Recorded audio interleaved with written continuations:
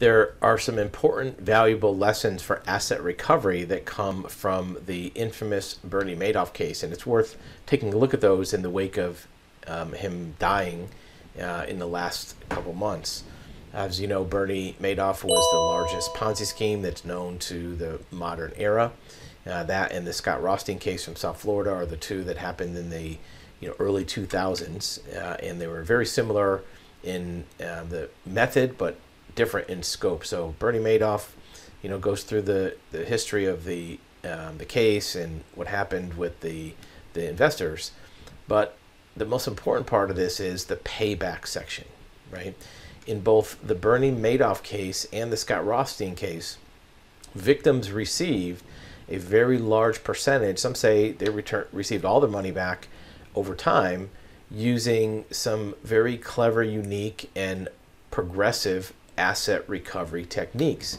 And much of that revolves around what's called third-party enablers, where if part of this scam was enabled even accidentally by a third party, then the third party has to recover some of those losses. In this case, a large portion of the payback came from a $7.2 billion settlement from Jeffrey Pickler, who was an investor from Florida. And what he did was he pooled and consolidated investments from other smaller investors. And because he enabled this Madoff fund, he had to put back $7.2 billion. And there were other of these type investors, $14.4 billion of what they call net winners, who took more money out than they put in. There were also some banks and other third parties that had to put money in. And this is the key to getting money back from a fraud or a scam, because usually the scammer or the fraudster has spent a great deal of the money sending it out to returns for existing investors. Sometimes they live a lavish lifestyle. Sometimes they lose money in actual investments.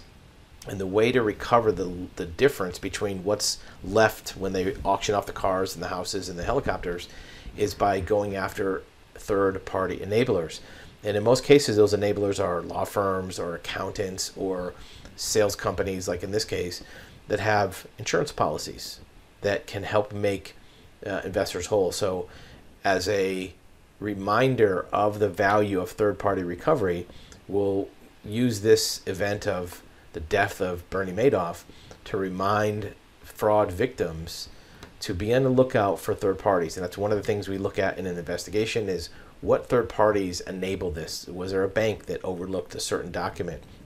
Was there a sales company or advertising company that knew that this was a scam and still let the marketing go forward? So those are the keys to getting investor recovery of funds 100% or close to 100% when the underlying fraudster has spent or squandered some of the money and it's not there to recover from the principal.